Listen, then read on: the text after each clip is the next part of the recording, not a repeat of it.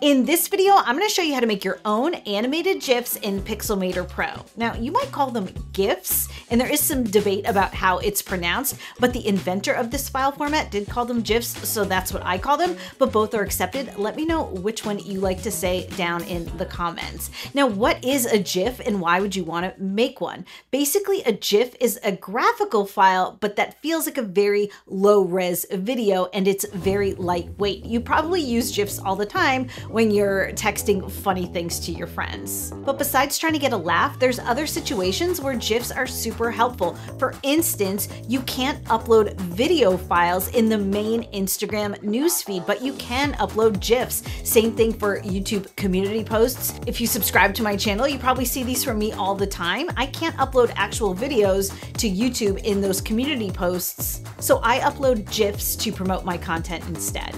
So now that you know what GIFs are, let me show you how to make them in Pixelmator Pro.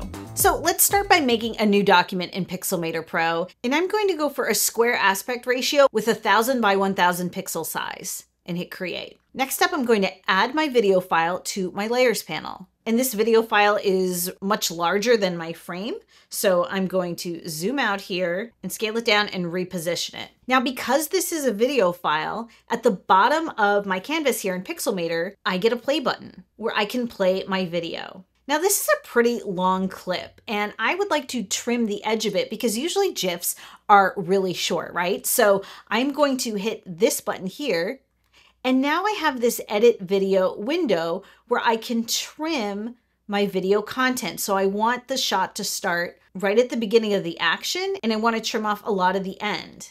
And you can see as I drag this blue bar, the new duration of my clip, it's about 2.5 seconds long. All right, I'm going to click away from that to close that window, and let's play again. And you can see now the video just loops.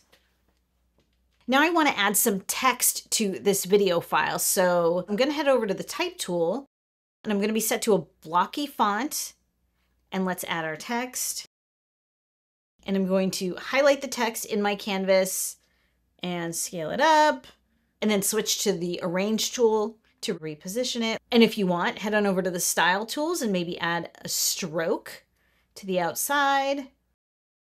And there we go, that looks fun, right? Now we just need to set our export. So I'm going to hit Command E to export, and we're gonna get this window. I'm gonna name this. And down here under the format settings, we need to make some changes. So right now I'm set to PNG. I wanna switch to animated GIF. Now it's very important, you're not on this GIF here. You wanna be on the animated GIF. And the next option we need to think about is the frame rate. The higher the frame rate, the more clarity your GIF is going to have. However, it's also going to result in a bigger file size. So you really need to think about what is the end use of the GIF at this point. If you're uploading it to Instagram or to a YouTube community post, I say go for a bigger file with more clarity. But if you're trying to make a funny GIF that you're going to be texting to your friends, then you're going to want to compress this to be super small, because when you're texting stuff from your phone, first of all, it's going to take a while to send a text message with a big file, but also that file is going to live on your phone and your friend's phone, and you're going to be taking up a lot of space. They're going to get very upset with you. So I say compress a GIF that you're using just for texting. So let me just show you the difference in output between the two. So on this one, I'm going to stay on a 60 frames per second frame rate, and I'm going to leave it at the original size. And let's export. It's a really quick export. And I'm going to select it on my desktop and hit the space bar to play it. So that's how that one looks.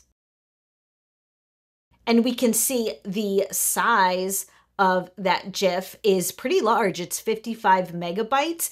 If you're going to be texting a GIF to someone, you want to be talking kilobytes, not megabytes. So let's try exporting this again. I'm going to hit Command E, and I'm going to call this OK Buddy Small. On the frame rate, let's change this down to like 10. And on size, let's go from original size to scaled and change it from 100% to, let's say, 20%, and export that. And while this one is exporting, if you feel like you're learning something here, give me a like, subscribe, and ring the bell. And now we have a much smaller file.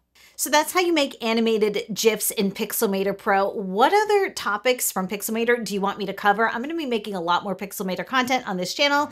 Let me know down in the comments. In the meantime, here's some other videos I know you're going to love. I'll see you again.